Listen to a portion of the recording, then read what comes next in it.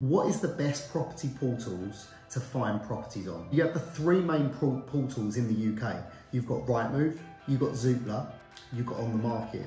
You've also got other different entries such as social media, where the young generation is actually up and coming. They look at properties in different ways. You've got things now such as TikTok, you've got Facebook, and you've also got Instagram too.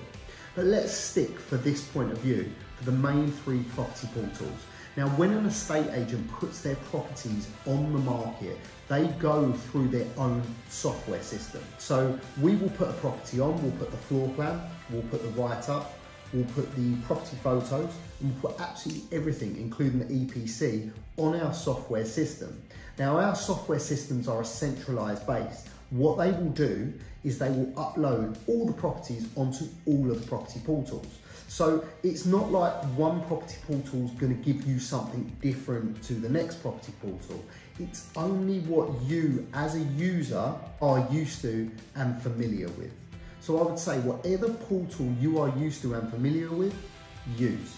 However, there is one catch though. Not all agencies will pay for all of these property portals.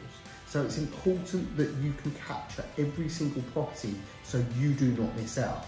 So I would always check on Rightmove, Zoopla, On the Market separately to see what agents are actually listed on them sites. For example, us at Keystones, we're listed on all three.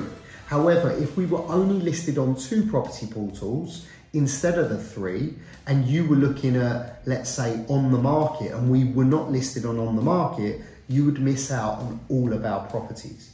So it's important to check what agents are on what property portals so you don't miss out.